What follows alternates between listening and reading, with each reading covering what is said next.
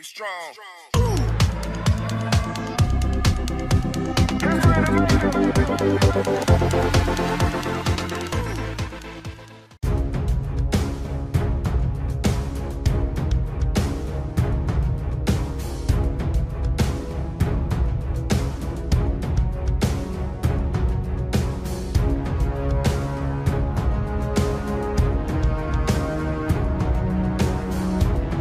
In a significant diplomatic move, representatives from the Japan International Cooperation Agency, JICA, recently engaged in discussions with Defense Secretary Gilberto Teodoro of the Philippines.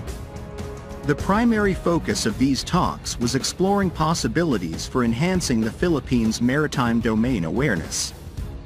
What makes this encounter particularly noteworthy is the potential involvement of the Japanese military in providing equipment, including the retirement-bound Fuji Bell On-1J Huey helicopters and Type 74 main battle tanks from the Japan Ground Self-Defense Force, JGSDF.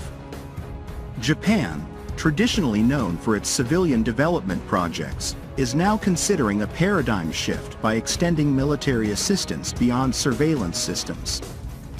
The aging yet formidable Type 74 main battle tank, slated for retirement in Japan, has emerged as a focal point of interest for the Philippine Armed Forces. This signifies a departure from the conventional role of JICA, signaling Japan's intention to contribute not only in terms of development aid but also in bolstering the security capabilities of its regional allies. Rumors have been circulating about a potential security cooperation grant from Japan to the Philippines. This grant, as speculated, could encompass both financial support and military equipment. The discussions have indicated a willingness on the part of Japan to relax restrictions on the export of excess defense articles, thereby allowing the transfer of combat-ready assets. The Type 74 main battle tank, affectionately dubbed the Iron Elephant, has a storied history as the backbone of the JGSDF. Built by Mitsubishi Heavy Industries, it was introduced as a complement to the earlier Type 61 tank. Despite not being widely used until the 1980s, the Type 74 boasts a design that incorporates the best features of contemporary tanks, placing it in the same league as the US M60 Patton and the German Leopard 1. The tank features an all-welded steel hull, divided into 3 compartments: the driver's compartment at the front, the fighting compartment in the center, and the engine compartment at the rear. With a driver positioned on the left side, equipped with advanced periscopes and infrared capabilities, the Type 74 is armed with the M68,105mm gun. Its reputation as a formidable piece of military machinery, despite its age, adds a layer of intrigue to the potential collaboration. Japan's consideration of relaxing restrictions on the export of excess defense articles is a noteworthy development. Currently, Japanese law only allows the transfer of such military equipment for disaster response and information gathering, not for combat purposes. The proposed plan to revise this law and include combat-usable equipment in Japan's National Security Strategy White Paper signals a proactive approach towards supporting its allies in the region. While discussions are underway, it's crucial to acknowledge that these plans are still in flux. The proposal to revise laws and policies is slated for the end of 2022, with potential implementation by the end of 2023. As with any diplomatic initiative, unforeseen challenges and delays can arise. Therefore, it's essential to approach these developments with cautious optimism.